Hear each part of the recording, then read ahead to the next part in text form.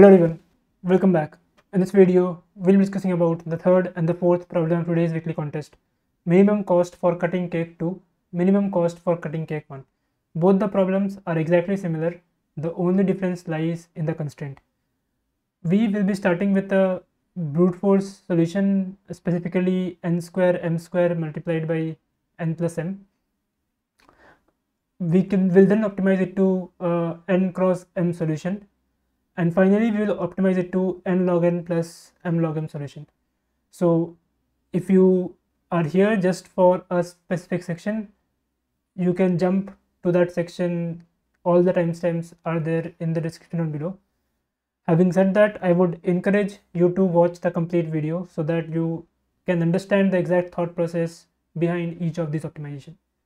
So with that, let's get started. The problem states that you are given n cross m cake that needs to be cut into 1 cross 1 pieces, and you are given this two integers m and n and two arrays. The first array is horizontal cut. This is of size m minus 1. The value at the ith position of this array denotes what is the cost to cut along the horizontal line I. Similarly, there is a vertical cut array. The value at a position j in the array denotes the cost to cut along the vertical line j. Now in one operation, you can choose any piece of cake that is not 1 into 1 and can either perform a horizontal cut at line I or a vertical cut at line j. If you make a horizontal cut, you will be paying this much cost, and if you make a vertical cut, you will be paying this much cost. Now you have to return the minimum total cost to cut the entire cake into 1 cross 1 pieces, right? So let's take an example. Let's say m is 3, n is 2, that is there is 3 by 2 cake. Horizontal cut is 1 comma 3, that is if you cut along the first horizontal line, you will be paying a cost of 1. If you cut along the second horizontal line, you will be paying a cost of 3. And vertical cut is 5, which is basically there is just one vertical cut that you can do, so that vertical cut cost is 5. Now one of the optimal way is, you have this array, you divide by vertically, you get 2, then you take this one, divide horizontally, you take this one, divide horizontally, you take this one, divide horizontally, you take this one and divide horizontally. So if you go via this process, you are making one vertical cut which cost you 5, 2 horizontal cut along the first line which will cost you 1 cross 2, 2, and 2 horizontal cuts along the line 3, that will cost you 3 plus 3, which is 6. 6 plus 2, 8 plus 5, 13. 13 is the cost of this particular, of cutting this entire thing into a 1 cross 1 cake in this particular way. You can try out any other way, you will not be able to cut the entire cake into 1 cross 1 pieces in less than 13 cost, and hence the answer here is 13, right? Now what's the most intuitive way to solve this problem? So let's say you have this cake, and for simplicity we have assumed that the cost is 1 2 3 4 5, and so does on the horizontal line as well. That is, if you make a cut this, it will cost you $2 or 2 unit, and similarly if you make a cost like this, if you make a cut like this, you will be paying 3 units. Now what is the first cut that you can make? There are various possible choice, right? You can either make this as your first cut. In that case, you will be having 2 cakes of this and this sizes. You can either make this one, the cut like this. In this case, you will be basically, after this cut, you will be having 2 cake, one on the left and one on the right.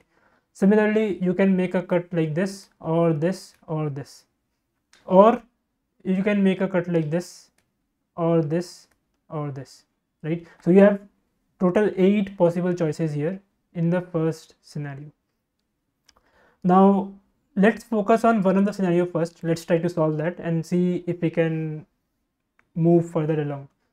So let's say you make this particular cut, right? Now after this cut, what do you have? You have two cakes, one of this and second of this, right? And what you want what is the minimum cost to cut this entire cake into 1x1 pieces? What is the minimum cost to cut this entire cake into 1x1 pieces? And you can just sum them all up to get what is the total cost to cut the entire cake into 1x1 pieces, right? So isn't the problem of finding out minimum cost for this piece and this piece equivalent to the original problem itself? So original problem was, what is the minimum cost to cut this entire cake into 1x1 pieces, right? So let's say there is a function f that gives you that takes a cake, right, and gives you what is the minimum cost to cut this entire cake into 1x1 pieces. Now you decide to cut it across this, and after this you get two different cakes of smaller sizes. Now what you want what is the cost to cut this entire piece into 1x1 pieces? What is the minimum cost to cut this entire cake into 1x1 pieces? So hope you can see the recursion here. Now let's look at it formally. Let's say you are dividing this entire array, this entire matrix into all possible ways. So you make a cut, you can do any horizontal cuts and you can do any vertical cuts, right? So let's say you start by making horizontal cuts like this, right? Or you can have other horizontal cuts as well, and then you start by making vertical cuts like this. Again, you can have other vertical cuts as well. Now this is your one of the way to make the first cut, and after this cut, what you still want what is the minimum cost to cut this entire thing, what is the minimum cost to cut this entire thing, right? Similarly, you want what is the minimum cost to cut this entire thing, what is the minimum cost to cut this entire thing, and similarly for this and for this, and so on and so forth. Now let's say you get x1 here and y1 here. So if you choose this route, then you initially paid a cost of 3 to cut it like this. Sorry, you initially paid a cost of 2 to cut it like this. So you paid a cost of 2, and then you are paying a cost of x1 to make this entire thing a 1x1 matrix. You are paying a cost of y1 to cut this entire thing into 1x1 pieces. So total cost, if you make this cut to cut this entire thing into 1x1 pieces, is 2 plus x1 plus y1. Similarly, if you go this route, you are paying an initial cost of 3 in this route, and then let's say you are f of this is coming as x2, f of this is coming as y2. So you are paying x2 cost to cut this entire thing into 1x1 pieces, y2 cost to cut this entire thing into 1x1 pieces.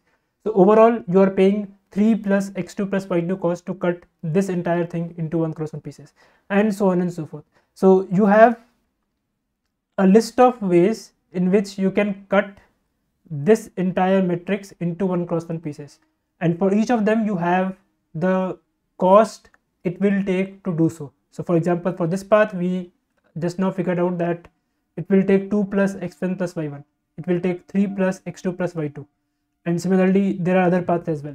Among all of these we can simply take the minimum, and that will be my answer. Basically that will be the minimum cost to cut this entire cake into 1x1 pieces, right?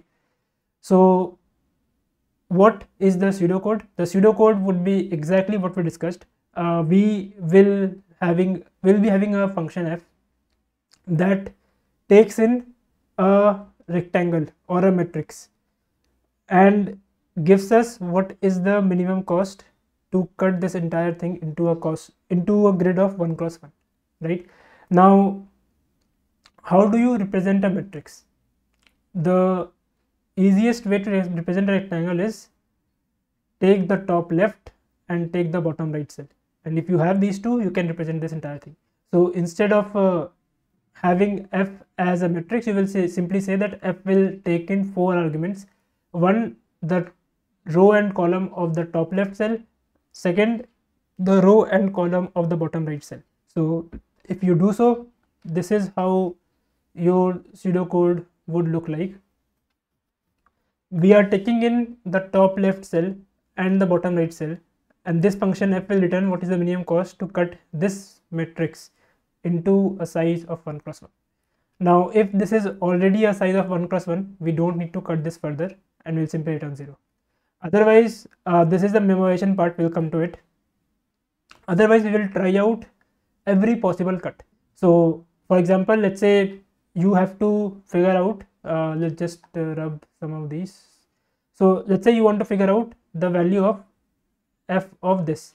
Now in this matrix, what you will do, you will say, okay, there are various possible choices, either this or this or this or this or this or this or this, right? So basically for a particular submatrix, you will first try to make all the horizontal cuts, see what all values you are getting, take minimum across all of them. Then try to make all vertical cuts, see what all values you are getting for each of them, and take minimum across all of them, right? So that's what we are doing. We first do all the horizontal cuts, right? So for each horizontal cut, you will have a top matrix and a bottom matrix. So you want what is the minimum cost to cut this entire top matrix into a grid of size 1 cross 1. Bottom, what is the minimum cost to cut this entire bottom matrix into a grid of size 1 cross 1. So this top matrix still starts at r comma c. The top left cell is still same, but the bottom right cell is now changed. The value of r for this is the place where you cut. So the value of the bottom right is r comma c2 rather than r2 comma c2. And similarly, for the down part, the value of the top left will change to r plus 1 c1, and the bottom right will still say r2 comma c2. So once you have the total cost for the top matrix and the bottom matrix, you can simply figure out the total cost to cut the original matrix into 1 cross 1 by simply summing up top and down, and by adding what is the cost to cut the current cost of the current cut as well. So you will keep on taking minimum across all such values, and once you have tried out all horizontal cuts, you will simply try out all vertical cuts in the same fashion. I haven't written the sub problem intentionally so that there is something for you to think about. Now similarly, you will take minimum across all of such values, and finally this answer will contain what is the minimum cost to cut the original matrix into sizes of 1 cross 1, right? Now if you do it naively, this would be like there will be a lot of repeating sub problems, right? Why? For example, let's say you solved this particular matrix here, right? But when you expand this thing into various possible choices, one of the choices would be you will make a cut here, and in that case what you will have a matrix of 2 cross x in the upside and 1 cross x in the downside. So basically this matrix that you have here is equals to this matrix that you had here. So the value would be same if you compute the total value to break down this matrix into 1 cross 1 sizes.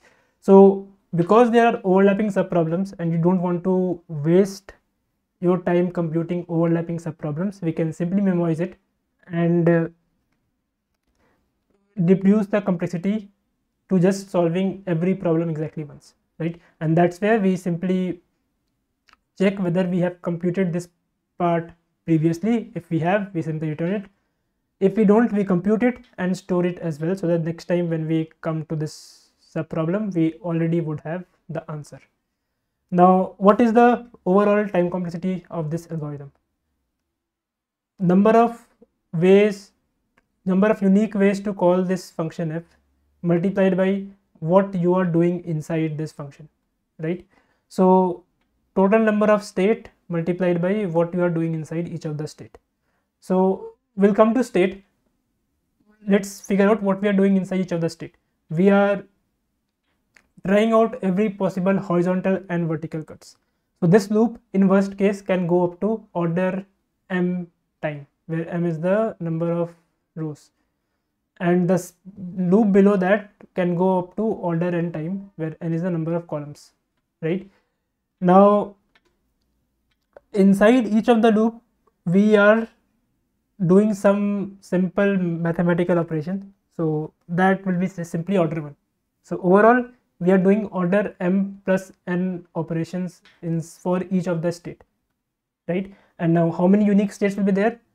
Number of distinct value of r1, that is m. Number of distinct value of c1, that is n. Number of distinct value of r2, again m. Number of distinct value of c2, again n. So total number of ways in which this can be called in worst case is m square multiplied by n square. So overall complexity is m square multiplied by n square multiplied by n cross m, right? So this is your overall time complexity. Now this is sufficient to pass the problem 3 of today's contest. So if you look at the problem 3, the value of m and n is 20. So 20 to the power 4 plus 20 to the power 4 multiplied by 20 plus 20, which is, you can assume the 20. So 20 to the power 5 is the overall complexity, which is 10 power 5 multiplied by 32, which is well within the time limit, right? So you can, if you are not able to approach this part during the contest, this is the very right time to pause and try to code this and get it submitted as well before moving further. So next we're looking at the code. Again, if you have coded this, you can skip to the next section. So the code is exactly what we discussed. We have a function f. In this case we have named f as min cost, right? And that takes in r1, c1, r2, c2 and gives us what is the total of what is the minimum cost to break this matrix into sizes of 1 cross 1, right? Now what we are doing is we initialize our dp array with -1, and we have these two, like we have stored this cost of vertical and horizontal cut in h and v array, so that we have that access inside this function. And finally we simply call this function and say, okay, tell me the minimum cost to cut the matrix starting at 0, 0, ending at m minus 1, n minus 1. That is the complete matrix. Now what we are doing inside this, if it is already 1 cross 1 matrix, we'll simply return 0.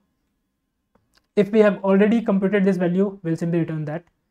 Otherwise we will try out every possible vertical cut, get the value of left and right, sum left and right and the cost of current vertical cut, and take minimum across all of them, and then try out all possible horizontal cut as well, take the value of top and down, sum them up and the cost of the current cut, and take minimum across all of them, and finally answer contain what is the minimum cost to cut this entire given matrix into sizes of 1 cross 1, right? So hope this